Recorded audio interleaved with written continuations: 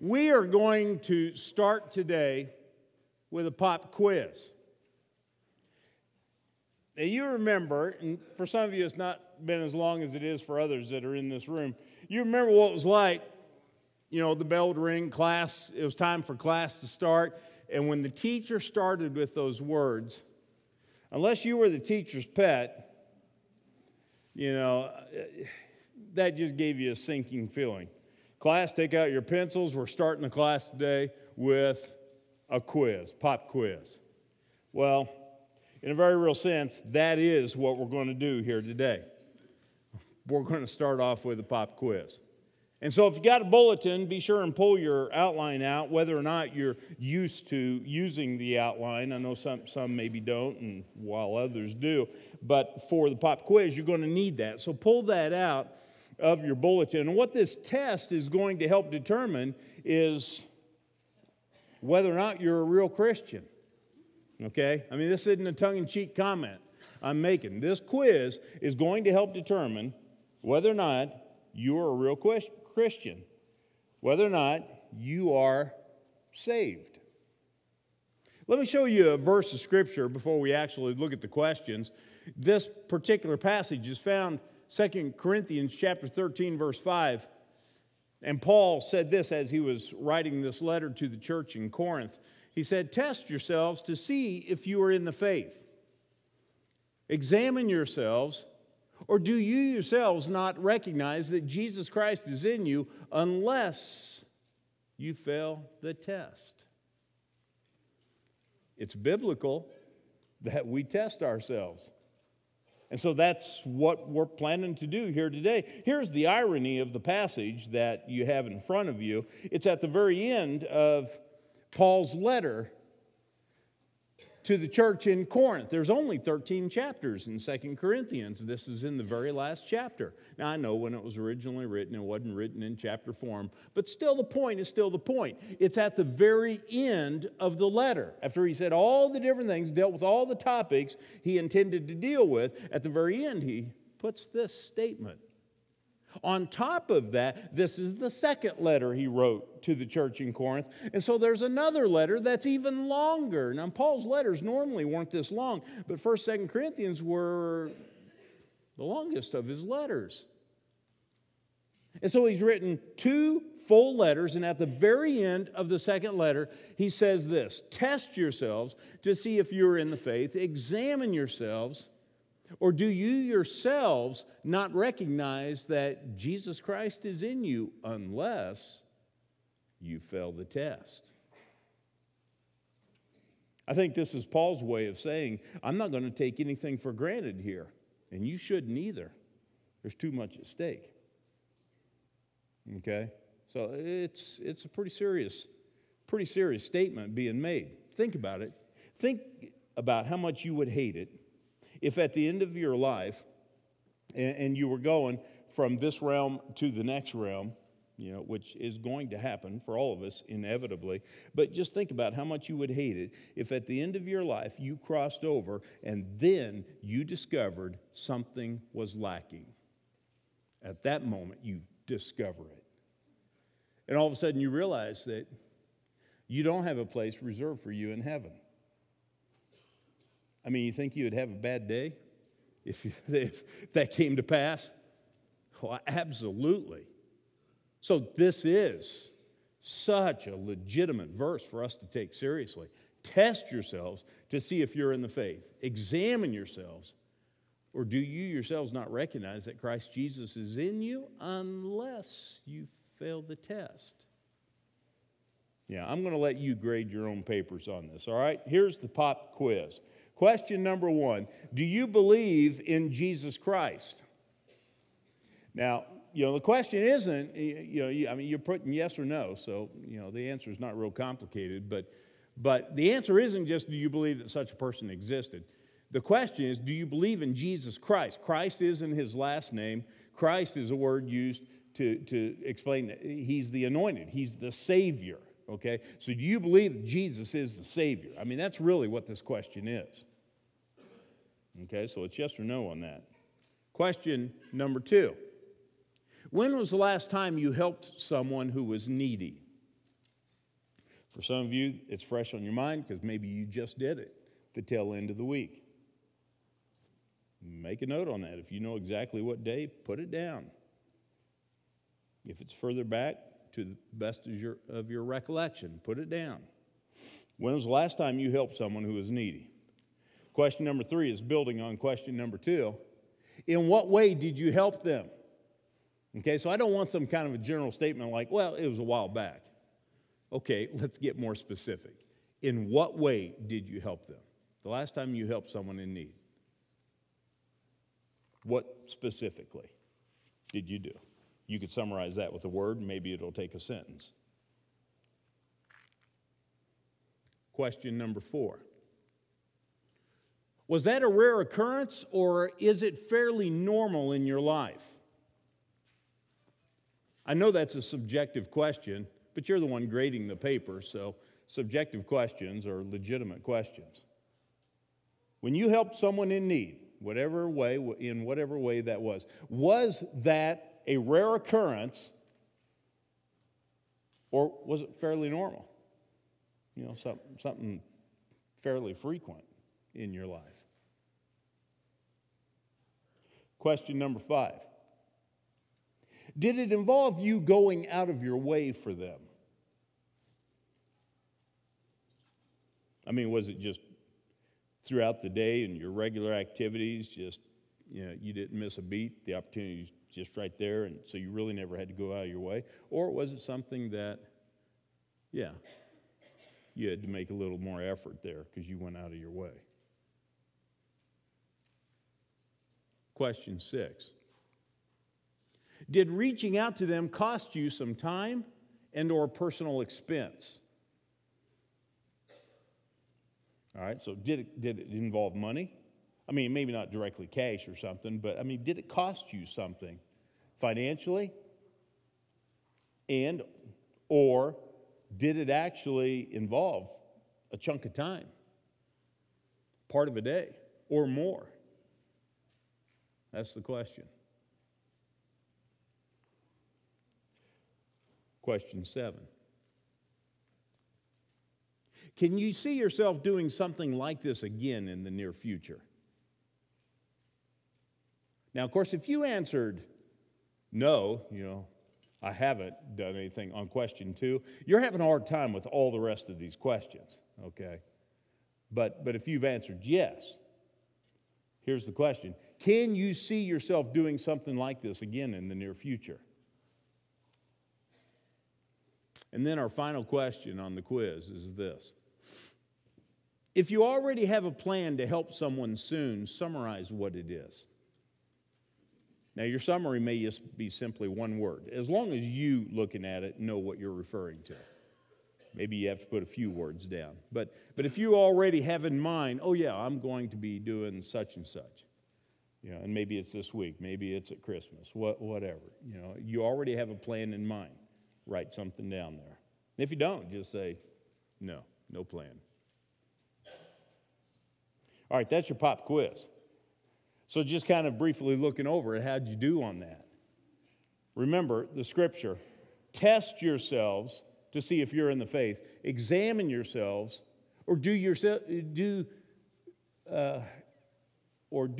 yourselves not recognize that Jesus Christ is in you unless you fail the test?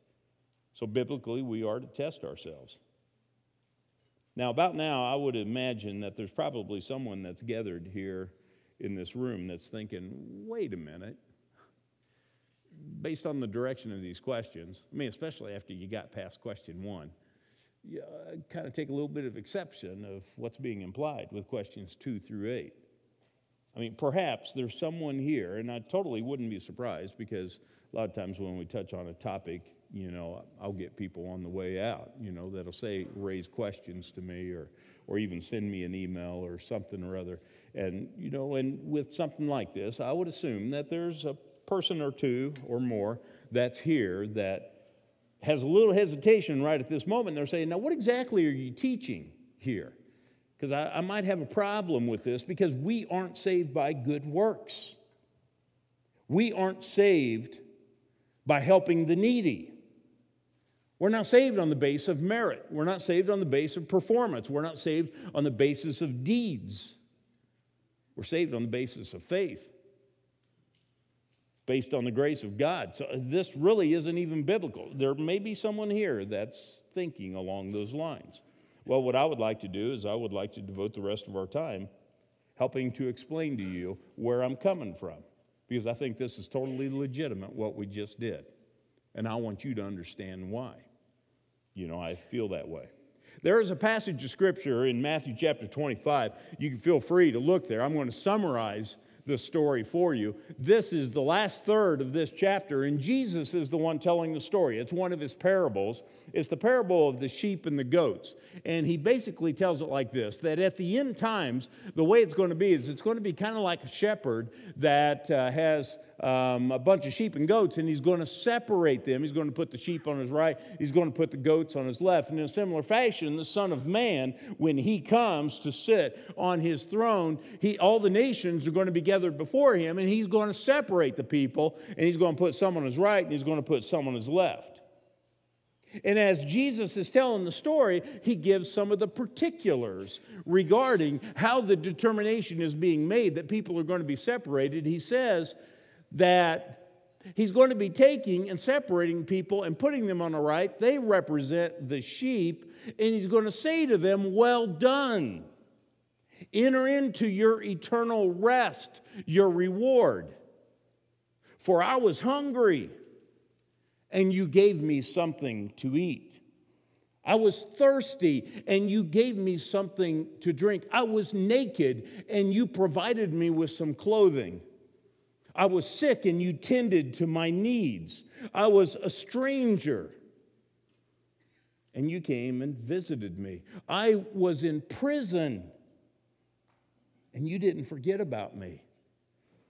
You came by to see me." And these people that are on his right are going to say, "Wait a minute, Lord, when did we ever see you naked and provide you with clothing? When did we ever see you hungry and thirsty? When did we ever see you in prison and come and visit you?" And then Jesus says that he will say, "Whatever you did for the least of these, you did for me." And then he will turn to those on his left, and he will say, "Depart from me into destruction. For I was hungry, and you did not feed me. I was thirsty, and you provided me with nothing to drink. I was naked, you did not give me clothes. I was sick, you did not tend to my needs. I was in prison, you didn't even bother to swing by to visit me." And they're going to respond and saying, "Lord, when did we see you a stranger and invite you in? When did we see you in prison and go and visit you? When did we see you hungry and thirsty and provide you something to eat and drink?" And then Jesus says, "It's at that time I'll say, whatever you did not do for the least of these, you did not do for me." It's a really strong passage of Scripture. This passage, as a matter of fact, has always intrigued me for over 30 years now. And I got to be honest, it's also made me a bit nervous, because it's a very strong teaching that Jesus is giving here.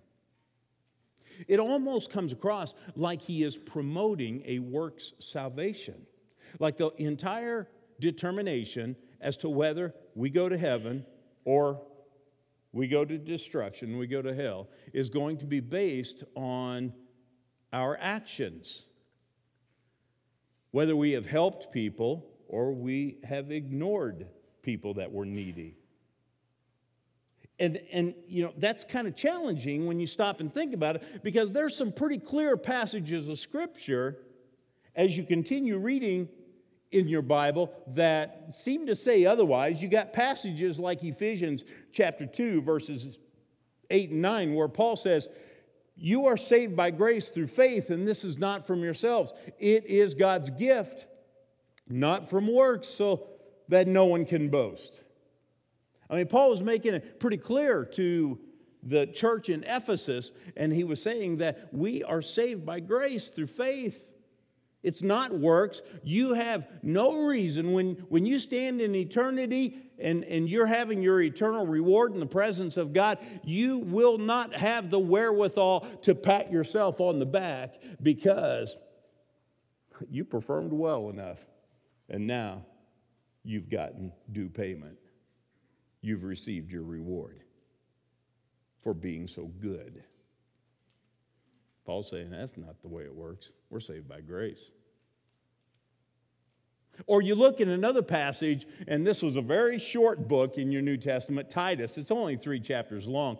But again, this is Paul writing this, and he's writing it to a younger guy than him, a preacher, and he's just kind of doctrinally helping him to understand so he'll be better able to teach the people that he leads in the church that he's serving in. And he says this, "But when the goodness of God in his love for mankind appeared, he saved us, not by works of righteousness," that's another way of saying, not by works of good deeds that we've done, but according to his mercy, through the washing of regeneration and renewal by the Holy Spirit. Regeneration, one of those 50-cent words, it's basically the idea of new birth. Remember, Jesus had said to Nicodemus, unless you're born again, you'll not enter into the kingdom of God. Well, regeneration is a word that means the same thing as being born again. And so what Jesus is, or what Paul is saying here in this passage, when the goodness of God and his love for mankind appeared, he saved us not by our performance, not by the good deeds that we did, but it's according to his mercy and through the work of the Holy Spirit, the new birth that we experience through the work of the Holy Spirit. So we have a couple passages like that make it rather clear, it seems like, that we're not saved on the basis of our performance and the good deeds that we do. And so on that, it's really hard to draw a conclusion that says that, well, what Jesus was talking about in Matthew 25 is that we are saved on the basis of whether we visit people that are in prison, on the basis of whether we provide food for those who are hungry and clothing for those who don't have clothes. We're not saved by works. We're not saved by being good. And the Bible is pretty clear in other passages too. It says that all of our good deeds, Isaiah said this, all of our good deeds are like filthy rags in contrast to God's holiness. So no matter how much good we seem to be able to muster up on our own, it's nothing compared to God. And so again then, how does our present subject matter factor into all of this? How does that passage in 2 Corinthians 13 fit into this? How does that parable that Jesus taught in Matthew 25, how does that fit into all of this? That's what I want to help you to understand. Let's go back to a verse that we looked at last week. 1 John chapter 3, verse 16 says this, "This is how we have come to know love." Remember last week, a lot of what I talked about was explaining that the word we were looking at was the word agape. There's different kinds of words that are used in Greek to talk about different aspects of what we use our one word love to be in reference to.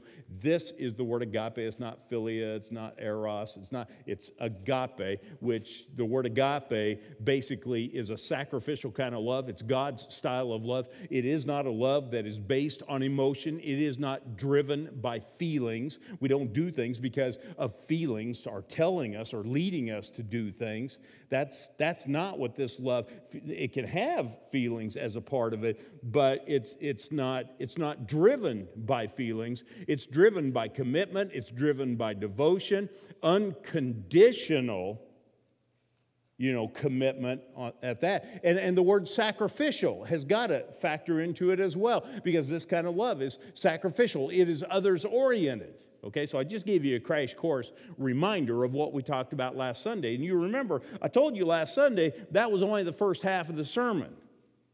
That's why that sermon was so short last week. Some of you are laughing. You don't even remember how long it was. You know the track record, right? All right. This is how we have come to know love, agape love.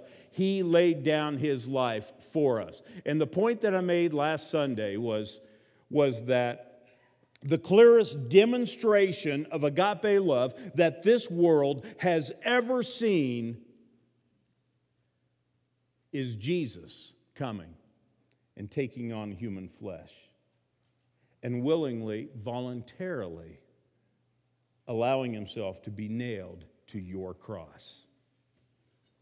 And by so doing, he released you from your sins and the punishment of your sin. To use a different word than release, he made it possible for you to be forgiven of your sins. The clearest demonstration of agape love. This is how we know we've come to know what real love, true love is. He laid down his life for us. All right, so that's what we talked about last week. But I got to level with you, that's not the entire verse. You look down at the reference down in the corner, and it says 16a. That means just the first half of the verse is on the screen. So let's put the other half of the verse on the screen. We should also lay down our lives for our brothers.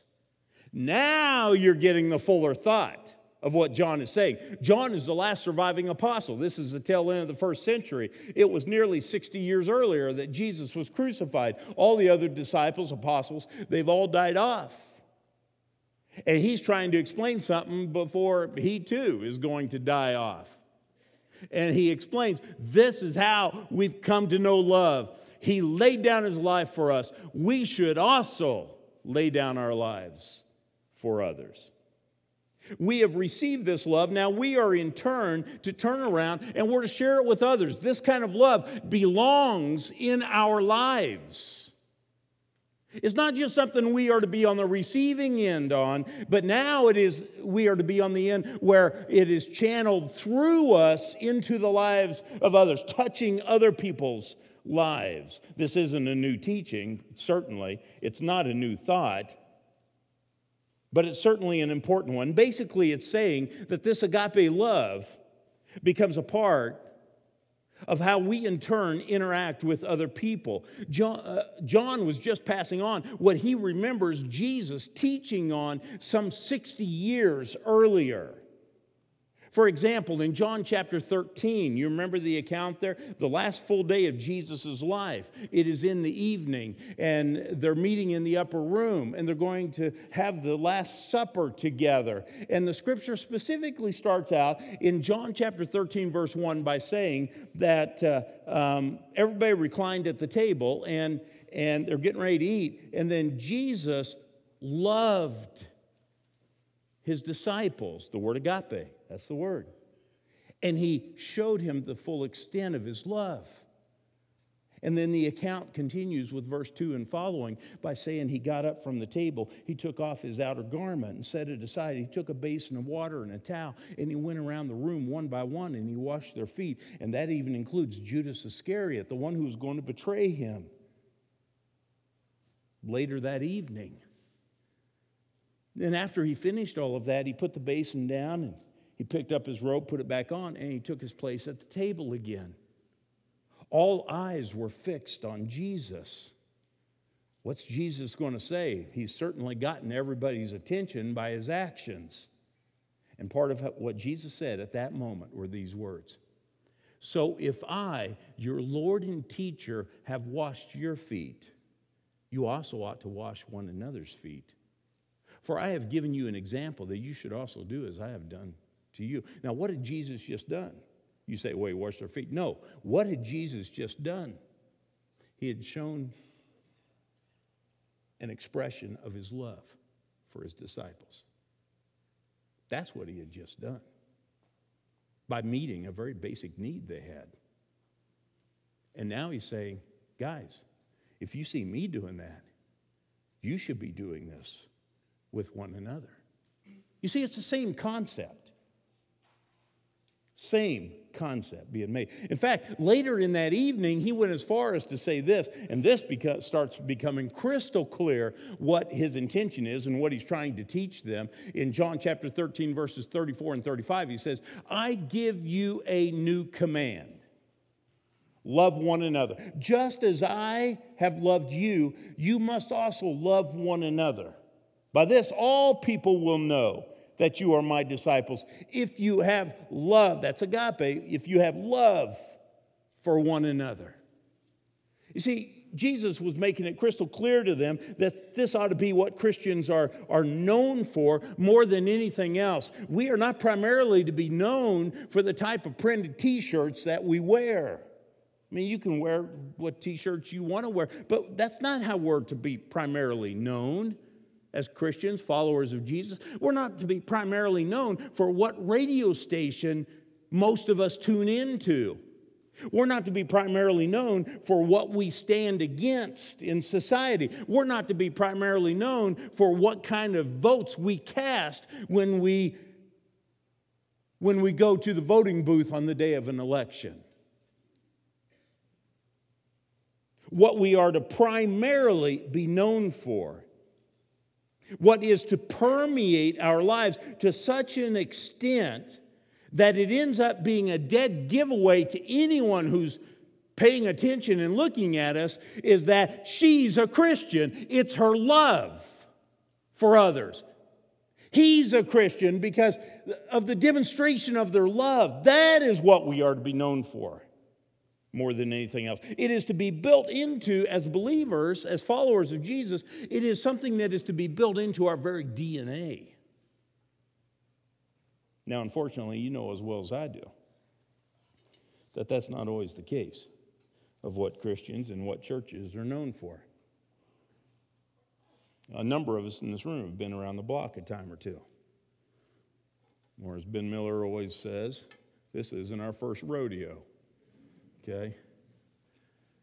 And some of us have been around long enough, and we've been in churches enough over the years that we know full well that sometimes the things that churches are known for is fighting and bickering, division, church splits, power struggles, and stuff like that. Now, how sad is that? And how much that must grieve the heart of our Lord. What we are to be known for is our love. That we radiate agape love. We have been on the receiving end of agape love from God, and that's what we talked about last week. But now, what we're talking about this week is that in turn, that is to radiate from us in touch and touch the lives of others around us. That is what we are to be known for, is our love. So you got to ask the question, what if there's little of none of this in our lives? If this love isn't there, what then? I mean, that's the million-dollar question in all of this. I mean, if what we were looking at in that verse a moment ago, 1 John 3:16, this is how we've come to know what love is. He laid down his life for us. We should also lay down our lives for our brothers, okay? All right. There it is. This love, it ought to be radiating from our lives. It came to us from God, and it's going forth from us. But what if it's not? What if there aren't any demonstrations of love?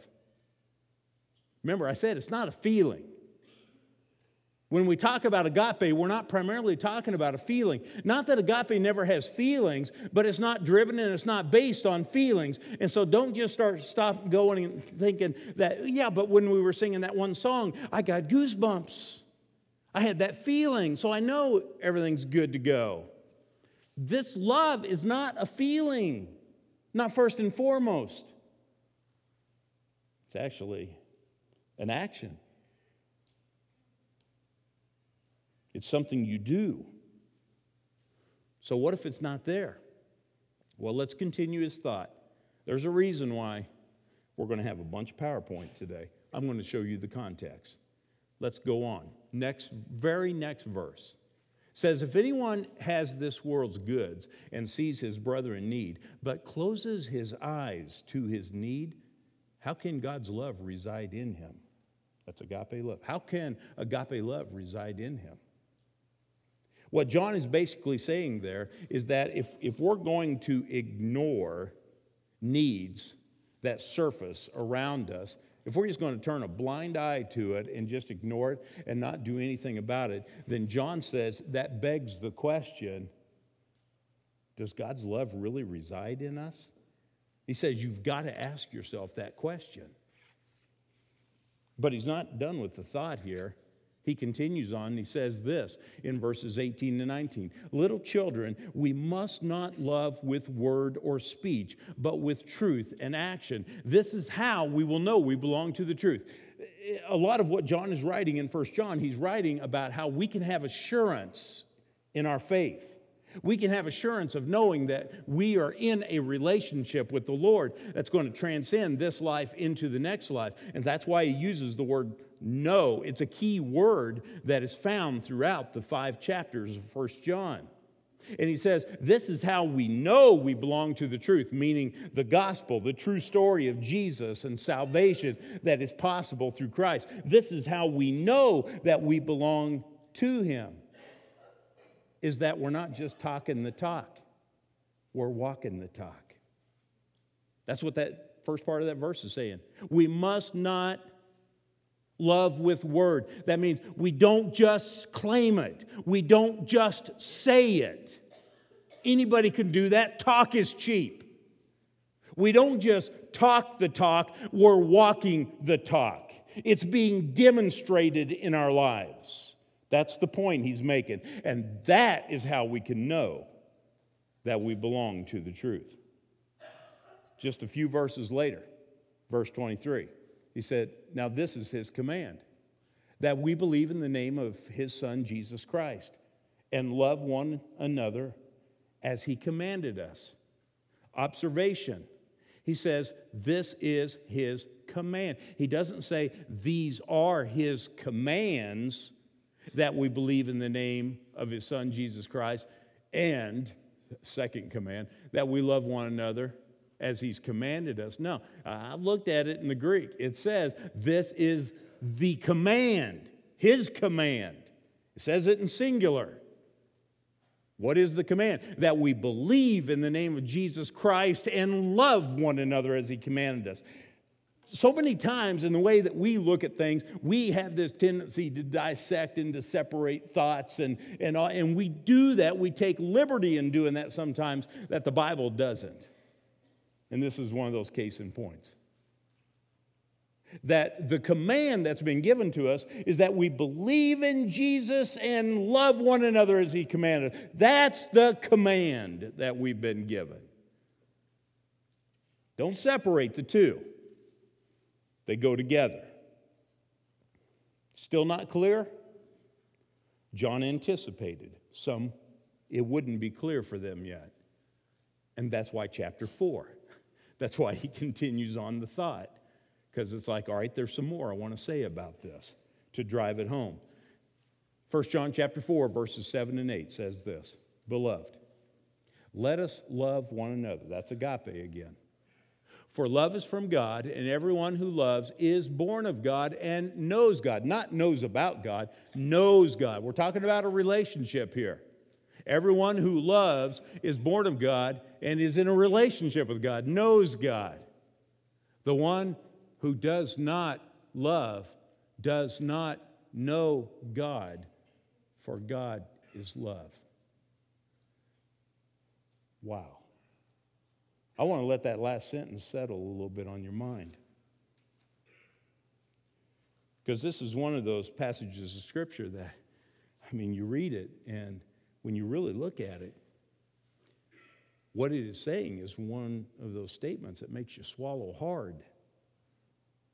The one who does not love, does not agape love, doesn't know God. For God is love. Man, what a strong statement. And then the two verses that follow that are last Sunday's memory verses. And hopefully you memorized these last week.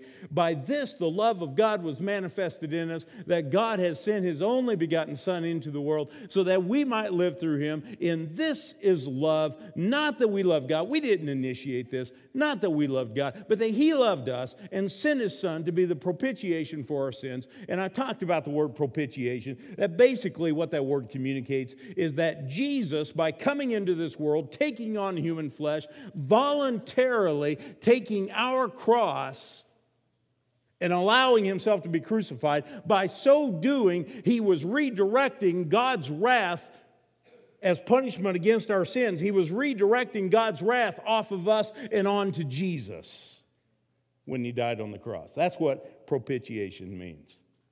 That's why I said that's the clearest demonstration of love this world has ever seen. But the chapter doesn't end there. He continues. Beloved, if God so loved us, we also ought to love one another. There it is again. It just keeps coming back up. And this is this week's memory verse. If God agaped us like this, we also ought to agape one another. Yeah, we need to be doing this too. And then he says, no one has ever seen God at any time.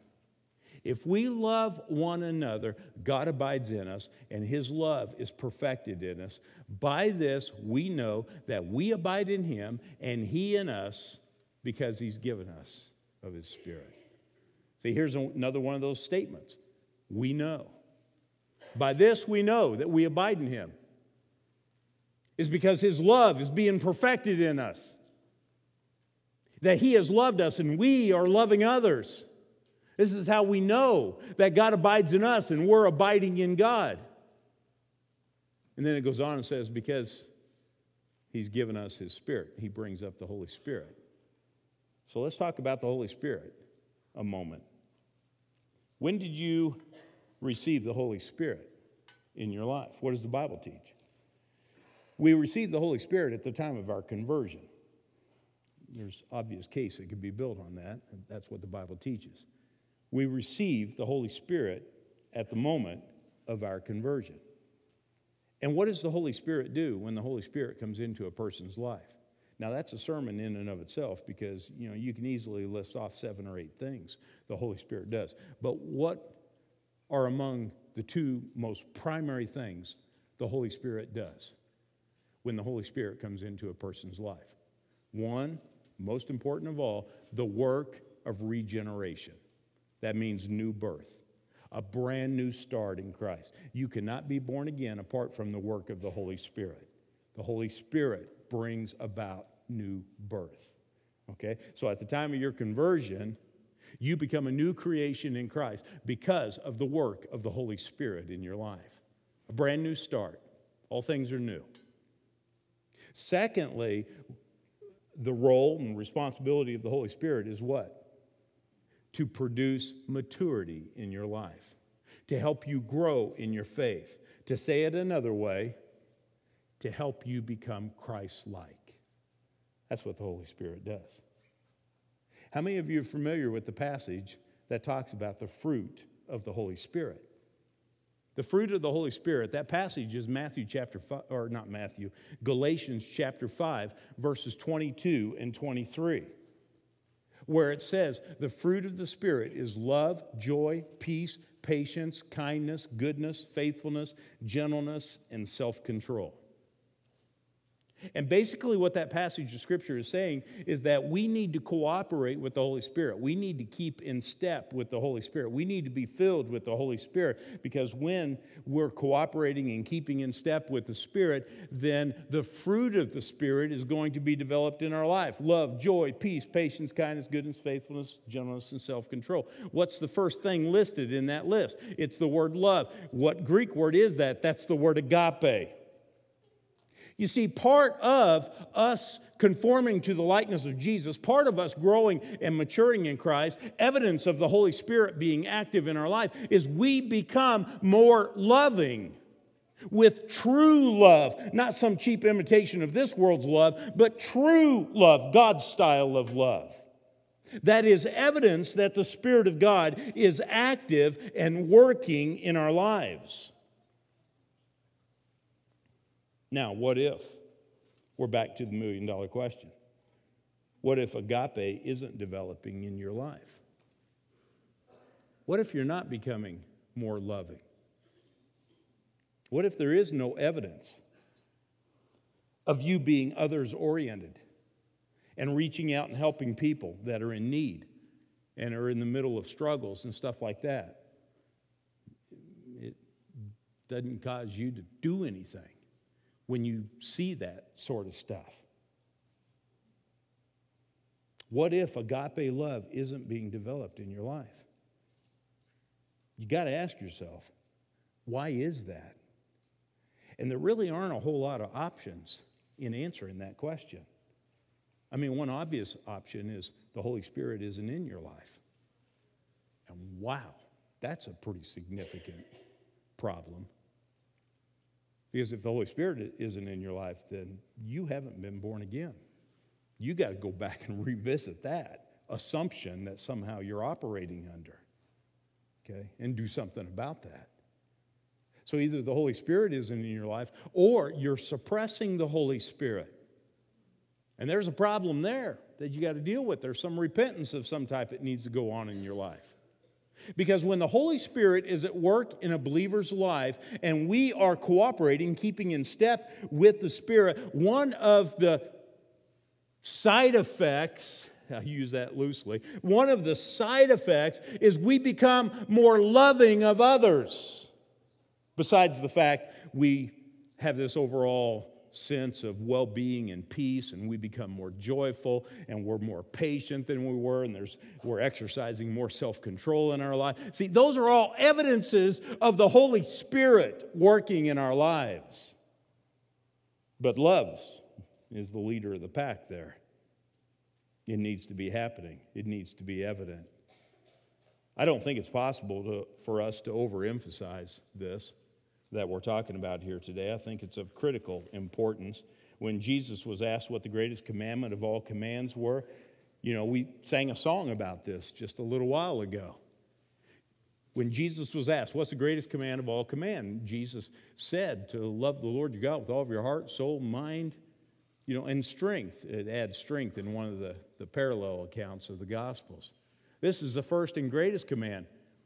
Jesus was only asked, what's the greatest command? But Jesus' answer was, love the Lord your God with all of your heart, soul, mind, and strength. This is the greatest command. And the second is like it. He doesn't want to divorce this thought. The second is like it, love your neighbor as yourself. Because when you're doing the greatest command, the second command immediately is becoming evident and follows it in your life. You see, that was his thinking. And that's what he wanted this guy to understand. Now, there's one more thing I want to say before we wrap up. This love that is to characterize our lives is to be in a continual state of growth. It is to be continually growing, continually increasing. This love, agape love. I mean, there's so many passages of Scripture that talk about it. Philippians chapter 1, verse 9, he says, this is my prayer for you, that your love, and that's agape, will grow more and more. It should be continuing to increase.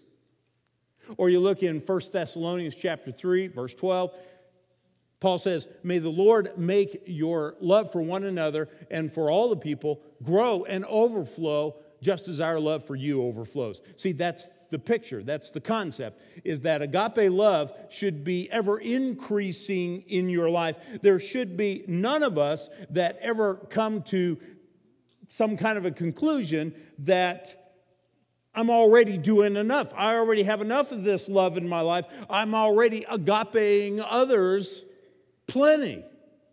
Because when you draw that conclusion, that is one and the same as you saying that, I'm Christ-like.